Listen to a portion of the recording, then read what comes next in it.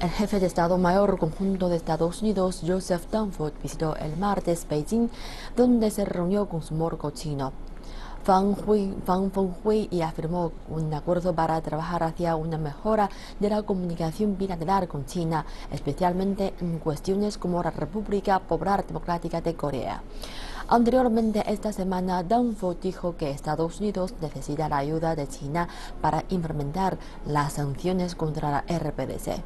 Este viaje a Beijing tiene lugar días después del intenso cruce de amenazas entre el presidente de Estados Unidos, Donald Trump, y la RPDC.